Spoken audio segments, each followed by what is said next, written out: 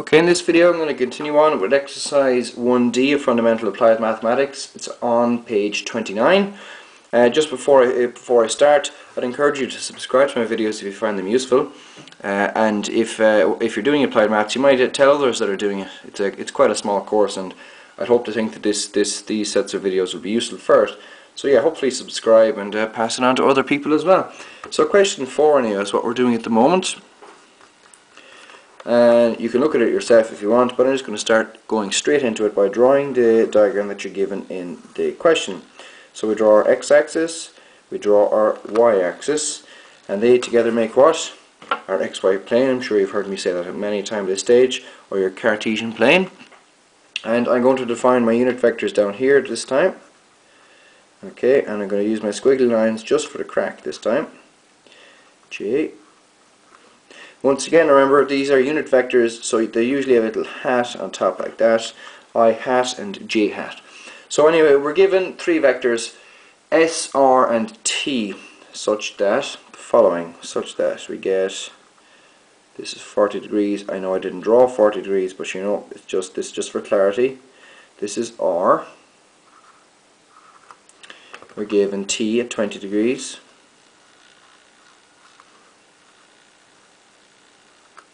And we have S. S is at what?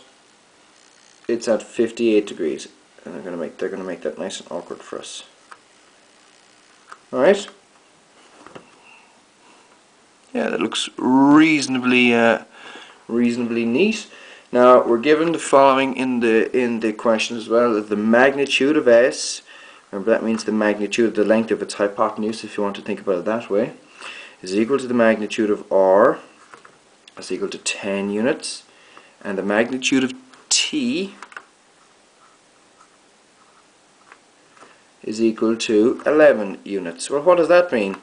Like I said, the magnitude of the vector, its length or its hypotenuse if you want to look at it in terms of a triangle, or its component vectors. Okay, so that means it means t is 11 units. Means that S and R are 10 units like this. Alright, that's something you should be seeing plenty at this stage. It's quite straightforward. Now we're asked to find the sum of S plus R plus T. How do you do that? Well, we do the same thing we've always done. We make our component unit vectors like this, or we drop our perpendiculars. Loads of ways of doing it. And yeah, I suppose it's going to get a bit messy in here, so I'll do as many of them I can in this one here. And to go through it very quickly, look at previous videos, and especially my tutorial videos where I've gone a lot slower. But this one here is 11 sine 20. This one here, I'm going to rub out my unit vector definitions just because things are getting a bit clotted. 11 cosine of 20. This one here is 10 times, now it's opposite of 40, sine of 40. Right, now I'm going to move this vector down here. And that's 10 times the cosine of 40. Like that. Alright, similarly up here, this one here is opposite 58, so we have 10 times the sine of what? 58. And move this vector up here. Make sure we have the correct direction. And we have 10 times the cosine of 58. Right, nothing mad there at all.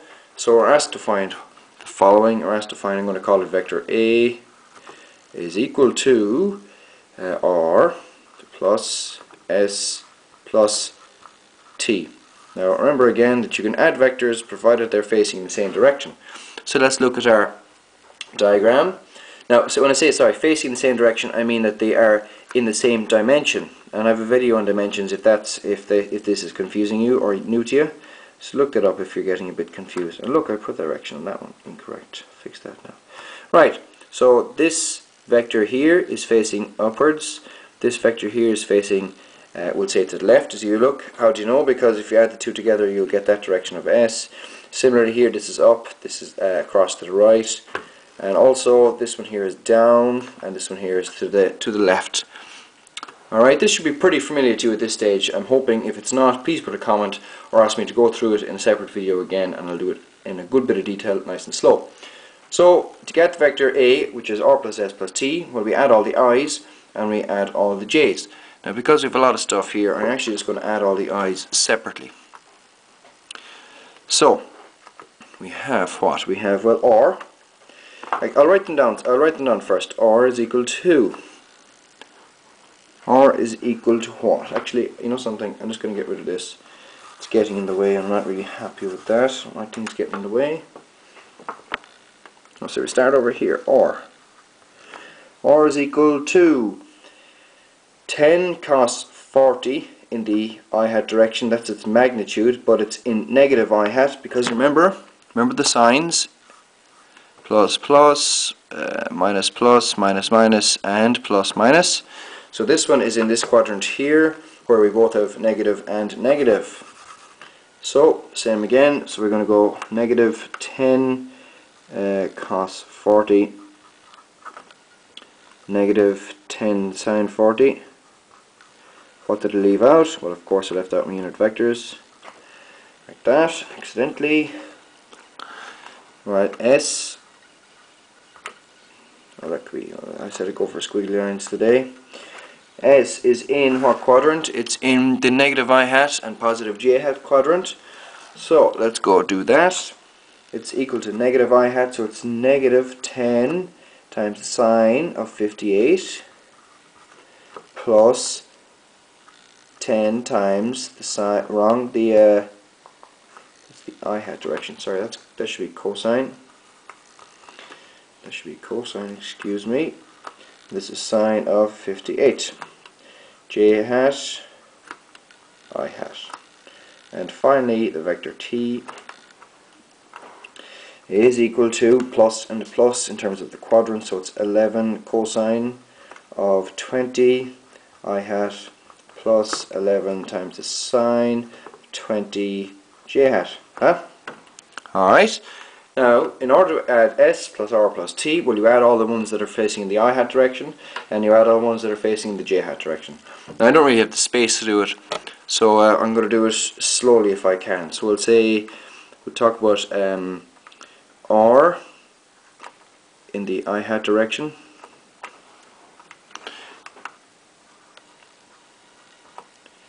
Is equal to minus 10 cos 40 minus 10 cos 58 plus 11 cos 20.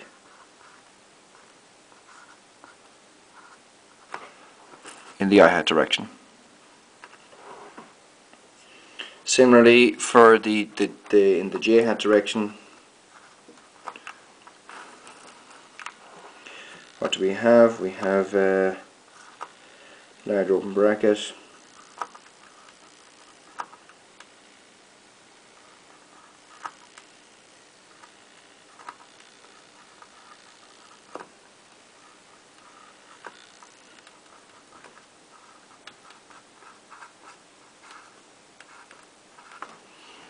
alright, that should be quite straightforward for you, and it's basically a case of working out literally the magnitude of this, or whatever number that adds to, the magnitude of this. We'll say that number equals A and that number equals B, and then you'd have the following answer. You would have something along the lines of, you would have an answer which you're well used to at this stage, of like S plus R plus T is equal to A I hat plus B j hat. So I'm just going to check to see if the book actually worked this out itself. So yeah, it is minus 2.6 I and 5.8 j. Minus 2.6 I hat plus 5.8 j hat. I'm just going to have a look at that in my calculator to see if we're correct. I'll just put that up there. I suggest you do this yourself as well. Just give me a moment. Minus 10 times the cos of 40 plus minus 10 times the cos of 58 plus 11 times the cos of 20. Yeah, minus 2.6, so that's correct. And then for the j hat, minus 10 times the sine of 40 plus 10 times the sine of 58 plus 11 times the sine of 20 gives me an answer of 5.81. So there, this answer here is what the book gives and is in actual fact correct. And that's how you do that. So once again, please subscribe to my video, pass it on to other people as well, and thanks for watching.